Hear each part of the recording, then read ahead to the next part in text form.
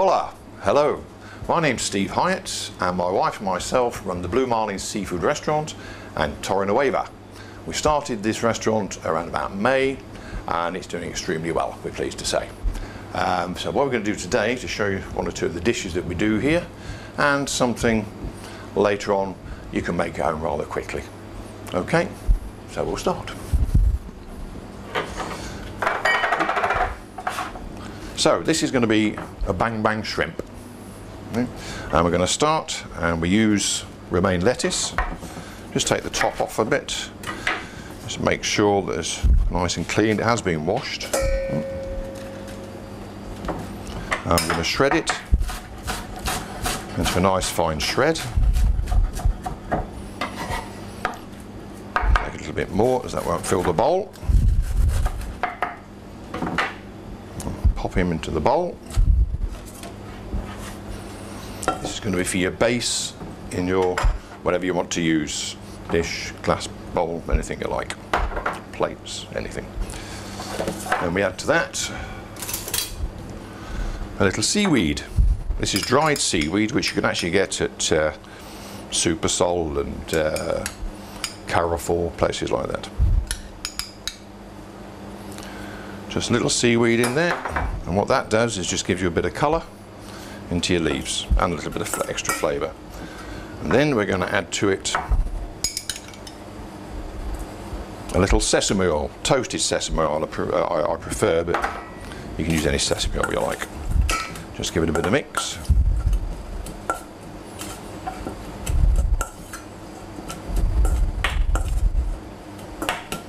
And then we're going to pop him into the glass. And this is your base.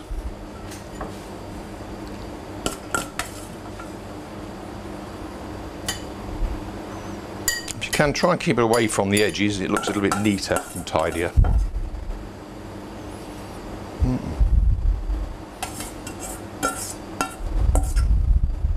Okay. Then we're going to make the bang bang sauce. Quite simple. You've got mayonnaise, sweet chili sauce, and always have problems pronouncing the name of this one, sriracha. Anyway, it's a hot chili sauce in English. So what we do, we have a little mayonnaise, add some sweet chili sauce, that gives you a colour, and this is entirely up to yourself how much of this you put in. It can be very hot or just mildly hot, or you don't have to put it in at all if you don't want to. Then you're going to come out, yeah, just a couple of drops because it's extremely hot. Then we're going to mix that in. Make sure it's well mixed.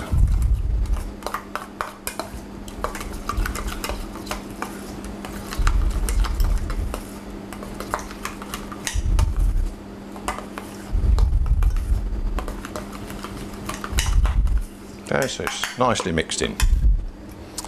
And next, we're going to take some prawns and some corn flour. Now, you can either do this in a bowl if you wish to do so, but I like to get one of these containers. You probably have an Indian carry-out, keep the container as we do. Yeah. Makes it easier to coat the prawns. So I've got here 6 tiger prawns. Again, you can buy these in your local supermarket, or you can get the ones you can peel, but make sure you peel, and when you do peel it, make sure you devein it and split it, but leave it whole. There is a reason for that actually. It spreads when it cooks and it gives you a bit of presentation than having just one big lump of prawn. So there we've got the prawns in the container, corn flour over the top, and this is what I like about this. Made a mess there. Just shake it and you don't get a load of mess all over the place, not like I've just done out of the box, but a load of mess. It's quite mess free, they're well coated, and that's you. Then I'm going to pop them into the fryer. Let's give it a little shake.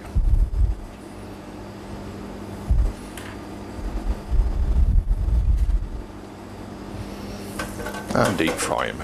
I'm just going to wait for them to get a bit crunchy.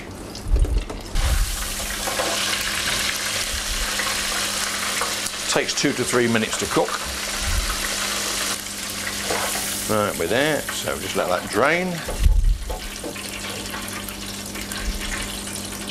And make sure your oil's well drained off before you add it to your sauce, or you end up splitting your sauce. And while it's nice and hot, you put into the cold sauce. And mix. Okay, we'll coat it. It's a bit of a twist on a prawn cocktail, really.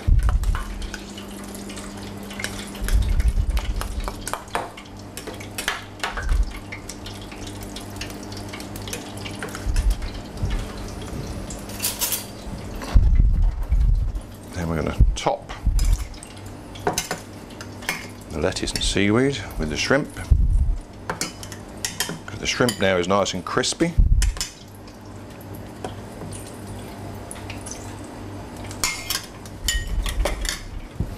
Just wipe the edge of the glass.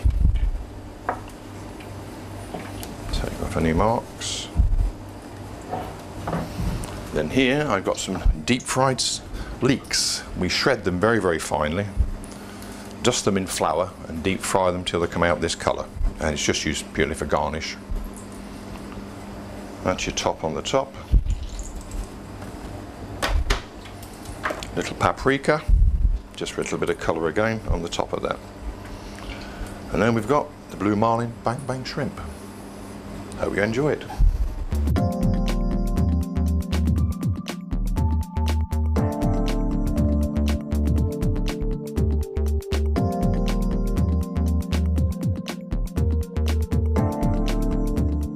Hello again, welcome back to the Blue Marlin Seafood Restaurant in Torrenueva. Today we're going to do a little bit of cured salmon. This is quite good for Christmas or New Year, whatever, when you've got folks coming round. Because when it's cured, it's actually stay in your fridge for about a week to 10 days. So it's a really good dish and quite simple to do. So we've got here a piece of salmon, which you can actually get this size salmon quite easily in your local supermarket, mainly Mercadona. Right. This is a 750 gram piece. Right, so I'm just going to trim it to make it a little bit easier to carve. Trimmings off and take the end off. Right, it'll fit in your container a little bit better. A little bit of fat here to come off. Now when you do this, make sure you've got the skin on, don't skin it. But often it comes with the scales, but this has been pre-scaled, so it's not so bad. And if it has got the scales, you just put it in the sink on a chopping board, and you go with the knife on a pot and just go down and take off all the scales. Quite simple to do really, but messy. You keep finding scales every week all around your sink. Right. And what we're going to do, we've got a tray here. Make sure it's a reasonably deep tray because you get a lot of liquid out of this. And you've got a good length of the cling film actually in and over the top of your container. And we're going to place the salmon skin side down into your container. Then we're going to make the mix. We've got here 100 grams of caster sugar and 100 grams of sea salt, coarse sea salt. So it's quite a grainy mix. Right. So make sure that's mixed in. So you mix that both together. And this is what's going to cook your salmon, because it's cold cooking. Next thing, you want a piece of fresh beetroot. Don't use out of a jar or a can or anything like that at all. It doesn't work. It has to be fresh beetroot. Okay. So I'm just going to top off. You don't even have to peel it. You can use it as it is with the skin and everything else, so that makes it a bit easier again. And you get a grater. I like a fine grater myself instead of the heavy grater. You find you get a better mixture and it spreads easier. And then just grate this into your salt and sugar mix.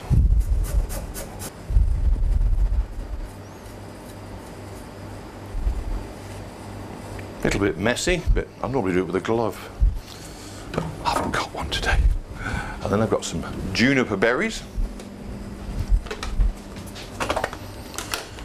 And we're going to chop the junipers and add that to the mix. And for this, 10 or 12 grams is all you need.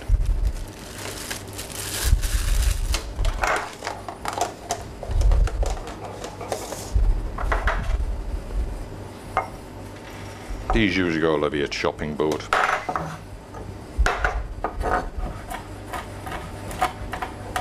Just rough chop them, they don't have to be a particular size. This will enhance the flavour. Because as you know, gin is made with juniper berries.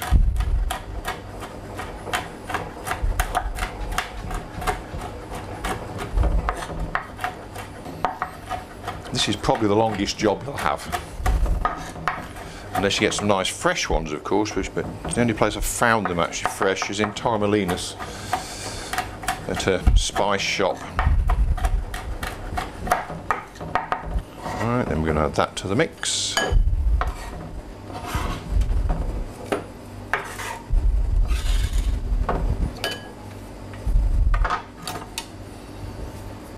And then we're going to stir it all in.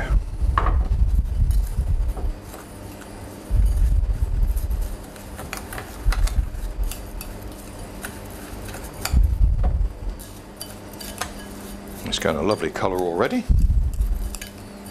nice and pink,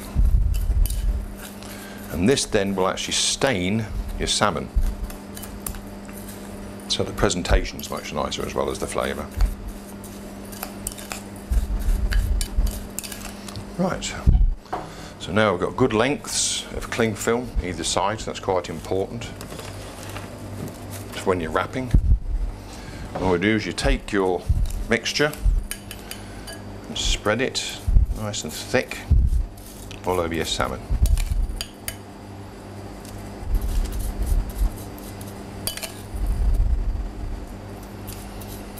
Doesn't matter if bits fall off, because when you wrap it, you also want it to do the sides of the salmon as well, so that's fine.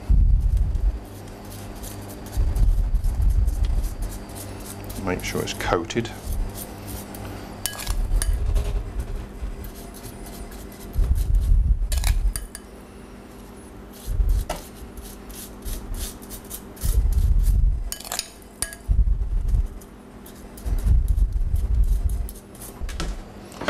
Then we've got the best bit, the Larios gin, Spanish. And you don't overdo this because there's too much liquid, right? But just sprinkle across the top, because you're going to get a lot of liquid coming out your salmon anyway and your beetroot.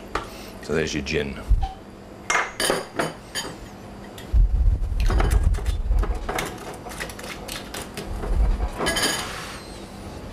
Okay, so then I'm going to pull up the sides on the cling film, take that piece over the top. You can see that, and just press it down nice and firm.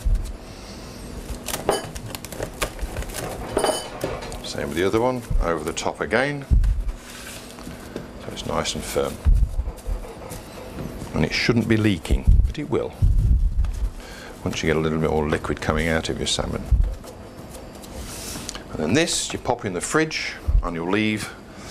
You can do these after 12 hours, but personally I like to leave it at least 24 and possibly longer if you wish to do so. A couple of days is fine, but don't leave it much longer after that. Now you pop in your fridge. And then the favourite saying, here's one I made earlier. So this now, we're going to wash it off, unwrap it and wash it off, and then I'm going to show you how to carve it. Okay, so what we're going to do now is you can see the amount of liquid that comes off it, so don't put too much of the gin in. Enough anyway. Beautiful colour. And we're going to unwrap it. Take it out of the wrapper and then wash it off.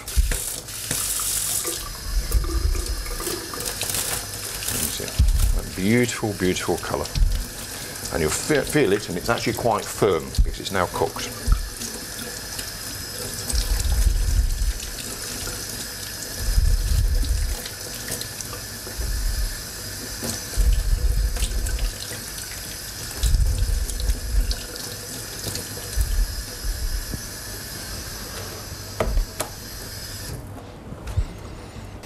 Right, so that's now washed and cleaned, and I'm going to show you now how to carve it. You use quite thin slices, so you need a good sharp carving knife. And please don't use a serrated one, whatever you do, because that's going to tear the meat. So I'm going to take it at an angle. We never really use the first bit. And then we're going to nice and thin carve.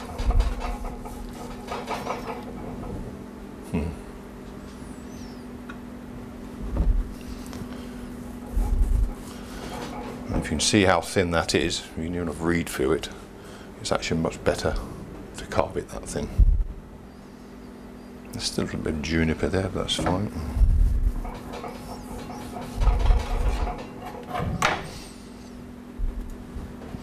So it's a great thing for Christmas, this, because you can leave it in your fridge for a while. Okay, so that's nicely carved. If you see the colours when it's been cured, it's a nice presentation. And then we're just going to add a little yoghurt.